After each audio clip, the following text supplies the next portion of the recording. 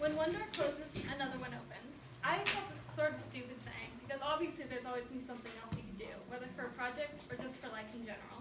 I never really understood the true feeling of having a door close on me. For my first couple years of high school, most things came easily to me. I got 4s easily, aced my honors math classes, and did well on my final. I was coasting.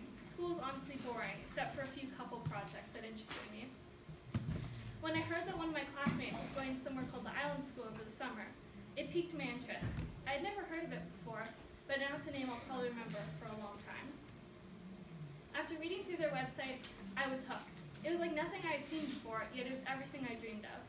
Living in the Bahamas, learning to scuba dive, having friends and classmates who were interested in the same things that I was, and being taught subjects and skills I could actually use later on in life, like marine ecology and how to do real scientific research.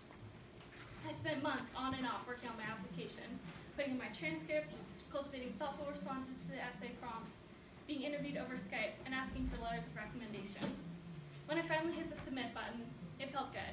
This was the first real assignment that I had poured my heart and soul into.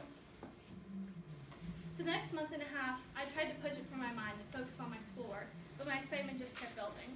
I was confident that I would be able to spend the fall semester at the Island School, and I couldn't wait until admissions decisions came out.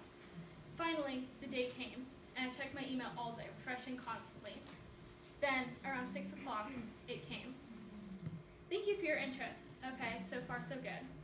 It is with regret that we inform you that we are unable to offer you a place at the Island School. Those words hit me hard. I spent months building up excitement for what I thought was a sure thing. But there it was, my dream, rejected. Door slammed shut right in my face. Honestly, I spent most of the weekend crying. It took me a while before I really felt like I could move on, and that first semester of junior year here would still be fun. Then, I found something. It wasn't a semester abroad, but it was just as interesting.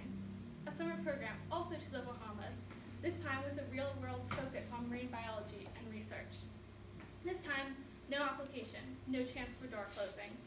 Now that I knew what it felt like, I wasn't ready for a repeat closing just yet. I knew how important it was for me to experience this, but I was ready to move on. And of course, it still hurts sometimes when people ask me if I'm going to the Island School, and I have to explain that I'm not, but I'm ready to move on. This door is wide open, and I couldn't be more excited to walk through it. Woo!